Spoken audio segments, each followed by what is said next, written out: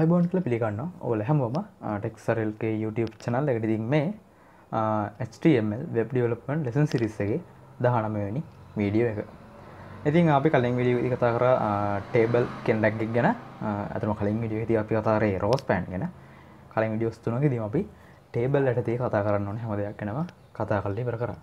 ඉතින් මේ වීඩියෝ එකෙන් ඕලෙවල් කරන අංගිලා මල්ලා වෙනුවෙන්ම ඒගොල්ලන්ට අවශ්‍යම කරන HTML පාඩමේ අපි සලකන වෙබ් ඩිසයිනින් පාඩමේ ඒ සඳහාම අවශ්‍ය වෙන කන්ටෙන්ට් එක අපි කවර් කරලා ඉවරයි මේ වෙනකොට. ඉතින් අද වීඩියෝ කරලා පස්සේ වැඩේ 100%ක්ම සම්පූර්ණයි. ඉතින් ගොඩක් අයට ඒ පාඩමේ අමාරු වෙන්නේ මේ කෝඩින් ටික තියරි එකට වඩා. ඉතින් අන්නේ කෝඩින් ටික කවර් කරන්න තමයි මේ ප්‍රධාන අරමුණ උනේ. හැබැයි A level කරන අයටත් බලන්න පුළුවන් කිසි ප්‍රශ්නයක් නැහැ. මම මේ lesson series එක ඉස්සරහට කරගෙන යනවා. A level O level දෙකොල්ලන්ටම අවශ්‍ය වෙන දේවල් කතා කරන්න යන්න. හරි. ඉතින් අද වීඩියෝ එකෙන් පස්සේ O level කරන අංගිලමල්ලගේ ICT subject එක අදාළ වෙන theory content කතා කරලා අවසන් වෙනවා. හරි. ඉතින් මම කලින් වීඩියෝ එකේදී කලින් වීඩියෝ එක අන්තිමට මම පුංචි වැඩක් කරනවා කියලා මම කිව්වා. ඒ තමයි මෙන්න මේ ප්‍රැක්ටිකල් එක අද මම කතා කරනවා කියලා කිව්වා. ඉතින් මම හිතනවා ඔයගොල්ලෝ මේ ප්‍රැක්ටිකල් එක හදන්න පුංචි try එකක් දෙන්න නැති කියලා. ඉතින් කරන්න බැරුණා නම් ප්‍රශ්න නැහැ. මම අද කියලා දෙන්නම් කොහොමද මේක කරන්නේ කියලා. ඉතින් එකපාරට කෝඩින් වලට යන්න කලින් අපි මුලින්ම පොඩ්ඩක් මේක බලමු මොනවද මේකේ තියෙන්නේ කියලා. මේ තියෙන දේවල් අඳුරගත්තට පස්සේ අපිට කෝඩින් කරන් යන්න මහ ලේසි. හරි. අපි උඩින් වැඩි පටන් ගමු. සාමාන්‍ය විදිහට වගේ table board එක pixel එකක් point එකක් කියලා දාලා දිනවා. normal වගුවක්. මොකුත් වැඩි customization දාලා නැහැ. හරි.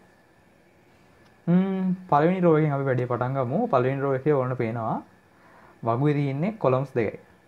හැබැයි මේක පළවෙනි row එකේ එහෙම column බෙදලා නැහැ. columns දෙකයි තියෙන්නේ.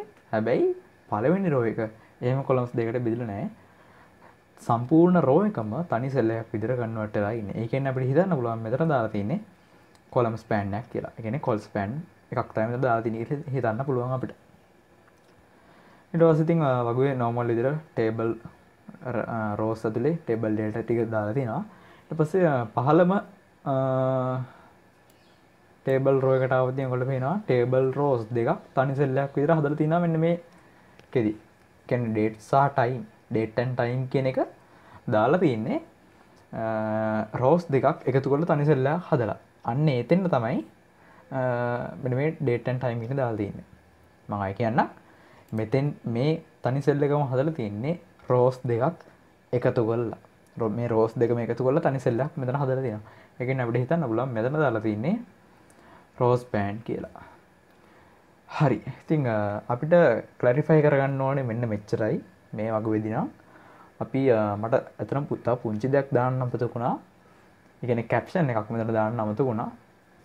ඉතින් අපි යන්නේ caption එකක් දාලාම වැඩේ කරන් යන්න. හරි. ඉතින් අපි clarify කරගන්න ඕනේ හැමදේම අපි කතා කරගෙන ඉවරයි. ඉතින් අපිට දැන් තියෙන්නේ මේක කෝඩ් කරගෙන යන්න. හරි. අපි දැන් බලමු මේක කොහොමද කරන්නේ කියලා. මේ කෝඩ් එක අයින් කරලා දාන්නම්. කලින් වීඩියෝ කරපු කෝඩ් එක. හරි. මම ඔයාලට මුලින්ම කිව්වා මුලින්ම caption එකක් අපි දාගන්න අවශ්‍යයි කියලා. ඉතින් caption එකක් දාගමු. ඉතින් මේ වගුවේ හැටියට නම් සාමාන්‍යයෙන් caption එකට ගැලපෙන්නේ courses කියලා තමයි මම දාන්නේ. නෑ Python course නෑ එහෙම හරින්නේ. ඔව් courses කියලා දෙමුකෝ. ඇත්තටම caption එක වල උඩින් නෑ. මට දෙක මේ දැන් මතක් වුණේ. ඔයගොල්ලෝ කැමති caption එකක් දෙන්න දාගන්න. CURSES. හරි courses කියලා මම caption එකක් දාගත්තා. ඊට පස්සේ අපිට තියන්නේ table එක හදාගෙන යන්න. sorry. මුලින්ම table row එකක් දාගන්න ඕනේ. ඔයගොල්ලෝ දන්නවා දැන් ඒවා. මේ table row එකේ මෙතන තියෙන table head එකක් බලන්න තද කළු අකුරින් තමයි වැදිලා තියෙන්නේ. ඒ කියන්නේ මෙතන දාන්න වෙන්නේ table head එක. TH. එතන තියෙන්නේ Python course කියලා. මම දෙන්නම්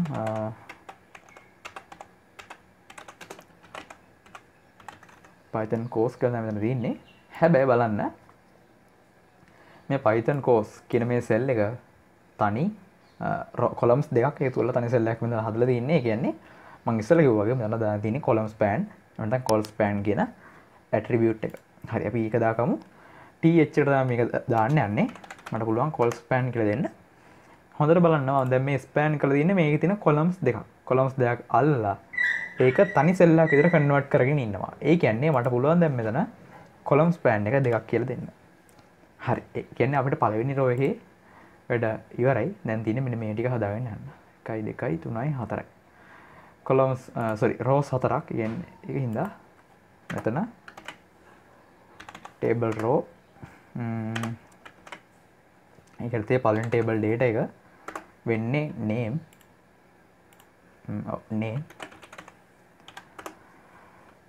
දෙවෙනි column එකේ table data එක වෙන්නේ අතර මට අනේ මම මතක හිටින්නේ නැහැ මේවා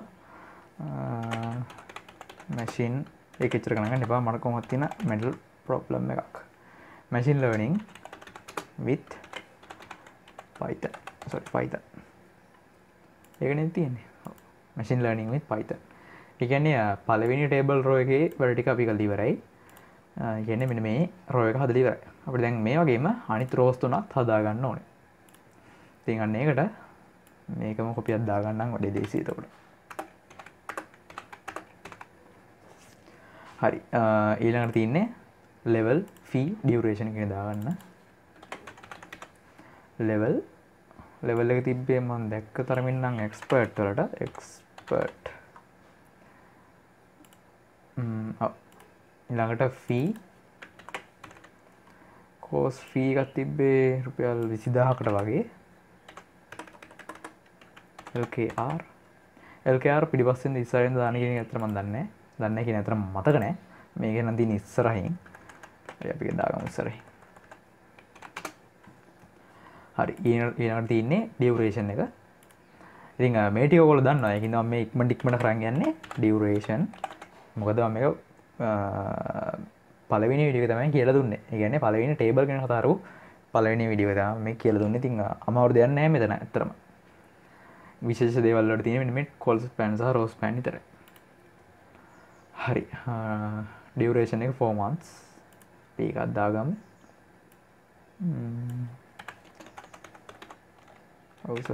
months. හරි අපි දැන් මේක save කරලා run කරලා බලමු.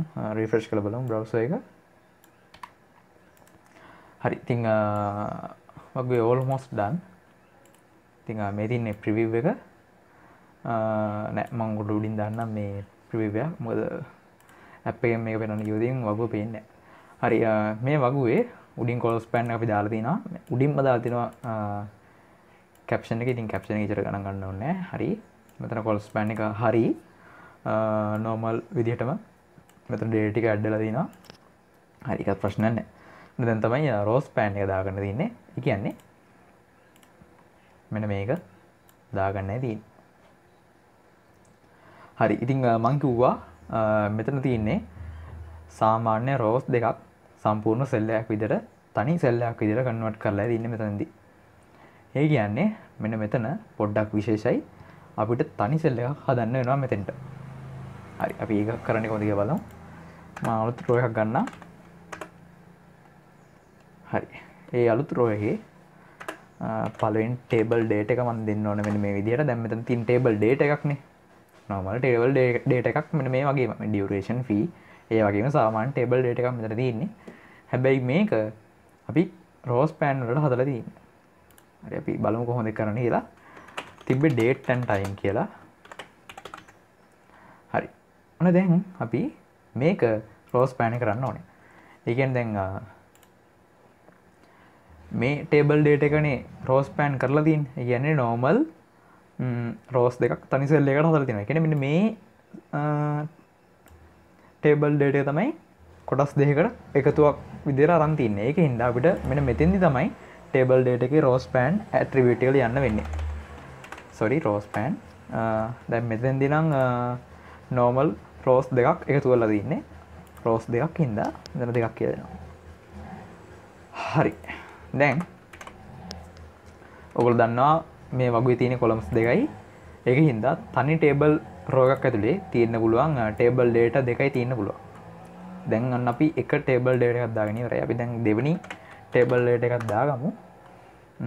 එතන ටේබල් ඩේටා එක විතර පළවෙනි දෙන්න තියෙන්නේ මෙන්න මේක දවස් 2022 11:05 මේක තමයි දෙන්න තියෙන්නේ 2022 11:05 11:05 හරි ඔන්න දැන් අපිට තව එක්කෙනෙක් හිතුරුණා මෙන්න මෙයා දැන් මෙයාත් අපිට දාන්න වෙන්නේ අලුත් රෝ එකක් හදලා මොකද මෙතන අලුත් රෝ එකක් තියෙන්නේ අපි නිකමට මේක ඉමේජින් කරොත් මේ තියෙන තනි සෙල් එකක් නෙමෙයි මේ තියෙන සෙල් දෙකක් කියලා අපි හිතුවොත් මෙතනත් මෙතන අලුත් රෝ එකක් හදලා තින්නේ අලුත් රෝ එකේ මේ කොටස නැහැ කියලා හිතාගෙන අපි තව රෝ එකක් හදලා ටේබල් ඩේටා එකක් දෙමු. එතකොට මේක ඔටෝමැටිකලි ගිහින් ඇප්ලයි වෙන්නේ මෙන්න මෙතෙන්ට. හරි. ඉතින් මම ඒක ගැන කතා කරා කලින් වීඩියෝ එකේදී. ටේබල් රෝ එකක් අපි දාගමු. ඊට පස්සේ එක ටේබල් ඩේටා එකක් දෙමු. එච්චරයි කරන්න තියෙන්නේ. ඒක තිබ්බේ මට මම දැක්ක විදිහට නම් 6:30 pm to 9:30 pm 6:30 pm to 9:30 pm හරි ඉතින් මෙච්චරයි කරන්න තියෙන්නේ අපි දැන් මේක රීලෝඩ් කරලා බලමු වෙබ් බ්‍රවුසර් එක හරි ඉතින් මට අවුට්පුට් එක මෙන්න මේ විදිහට ඇවිල්ලා තිනවා same to same output එකක් මේ පේනවා වගේම හරි ඉතින් මම හිතනවා අද කතා කරපු දේ ඔයගොල්ලෝ තේරෙන්නේ නැති කියලා මම ආයි පොඩ්ඩක් මේක එක්ස්ප්ලেইন කරන් එන්නම් දැන් මේ ප්‍රිවිව් එකේ තිබ්බේ නැති දෙයක් තමයි මම දැන් මේ ඇඩ් කරලා තියෙන්නේ මේ කැප්ෂන් එකට ඉතින් ඒක එච්චර ගණන් ගන්න එපා ඔයගොල්ලෝ කැප්ෂන් එකක් මම නිකන් දැන් මේ අවශ්‍ය නම් දාන්න ඉතින් අනිත් හැමදේම අපි හරියට හදලා තියෙනවා හරිද මම දැන් මේක එක්ස්ප්ලেইন කරන් එන්න කොහොමද මේක කරන්නේ කියලා මොනවද අපි කරේ කියලා මුලින්ම කැප්ෂන් එකක් දාලා තිනවා ඉතින් ඒක ප්‍රශ්නයක් නැහැ මෙතන බලන්න ටේබල් රෝ එකක් අපි ඕපන් කරලා තිනවා ඒක යටතේ ටේබල් හෙඩ් එකක් දාලා තිනවා සහ ඒක කොලම් දෙකක් එකතු කරලා තනි සෙල් එකක් හදලා තිනවා ඒ කියන්නේ මෙන්න මේක Python course කියන එක sorry මේක නේ ගන්න ඕනේ මෙන්න මේක හරි මේ Python course කියන එක ඒ කියන්නේ මෙන්න මේ ටේබල් කොලම් දෙකක් එකතු කරලා තනි සෙල් එකක් මෙතන හදලා තිනවනේ ඉතින් අන්න ඒක හදන්න තමයි මේ කොලම් ස්පෑන් දාලා තින්නේ කොලම්ස් දෙකක් එකතු කරලා තනි සෙල් එකක් හදන්න කියලා මෙතනින් දාලා තිනවා ඊට පස්සේ ඒකට ටේබල් හෙඩ් එකක් දෙන්න දිනවා Python course කියලා ඉතින් ඒක තමයි මෙතන ඇප්ලයි වෙලා තියෙන්නේ ඊට පස්සේ මෙතන ඉදලා තියෙන සාමාන්‍ය normal code එකක් table row එකක් ඇඩ් කරගෙන table row එකක් දාලා ඒවට table data දාලා තියෙනවා මේ විදිහට මම මේක ගැන කතා කරා කලින් වීඩියෝ එකකට කලින් වීඩියෝ එකේදී කියන්නේ table ගැන කතා කරපු පළවෙනි වීඩියෝ එකේදී මට මතක නැහැ කීවෙනි වීඩියෝ එකද කියලා හරි ඉතින් මේ rows තුනම normal rows තුනක් මෙතන දාලා තියෙන්නේ ඊළඟ විශේෂම row එක තියෙන්නේ මෙන්න මෙතන ඒ කියන්නේ මේ column span එකක් sorry row span එකක් ඇඩ් කරපු line එක තමයි ගොඩක් විශේෂ. කියන්නේ මෙන්න මේක ඇඩ් කරපු line එක. හරි දැන් මෙතෙන්දී නම් අලුතෙන් row එකක් open කරලා තිනවා. ඒ row එකේ පළවෙනි table data එක span කරලා තිනවා rows දෙකකට. rows දෙකක් span කරලා තනි cell එකක් හදන්න කියලා තියෙනවා. ඉතින් හරිනේ. පළවෙනි table data එක අපි හදලා තියෙන්නේ normal rows දෙකක් එකතු කරලා නේද normal rows දෙකක් එකතු කරලා තනි cell එකක් මෙතන හදලා තිනවා ඒ cell එකට add වෙන්න ඕන data එක තමයි මේ date and time කියන්නේ දැන් අපි මේක span කරනත් බෑ කියන්නේ දැන් මේ rows දෙකම තනි cell එකක් කරන්න බෑ ඉතින් අන්න ඒකට අපි row span කියන attribute එක use කරලා දෙනවා සහ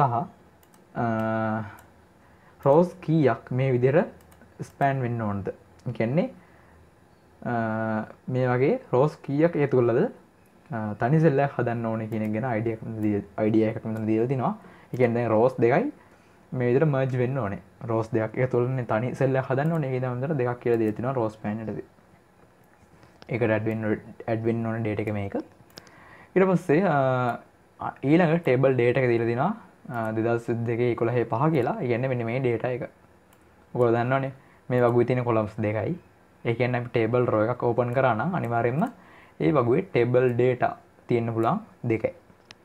මේ වගේ table data tags දෙකයි තියෙන්න පුළුවන්.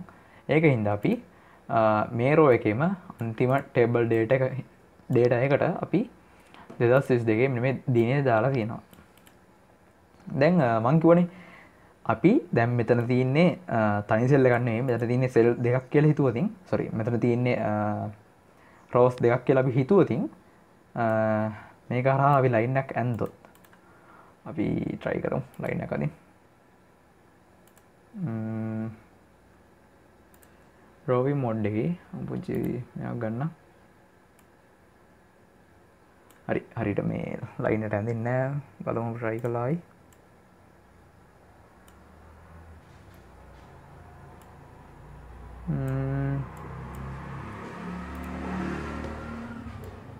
මෙන්න මේ එක්කමනේ ටේබල් රෝස් දෙක තියෙන්නේ දැන් මෙන්න මේ ටේබල් රෝස් දෙකෙන් මේ රෝ එකට අපි data add කරලා ඉවරයි. ඒ කියන්නේ මේකට සහ මෙන්න මේකට data add කරලා ඉවරයි. දැන් මේ තියෙන්නේ අලුත් රෝ එකක් නේ. දැන් මෙතන data එකක් නැහැ. මෙතන මුකුත් data එකක් නැහැ. sorry. ආයෙම කරන්න. හරි. මේ කොටසේ මුකුත් data නැහැ නේ. හැබැයි මෙන්න මේ කොටසෙන් data ටික තියෙන්නේ. කියන්නේ මේ time එක.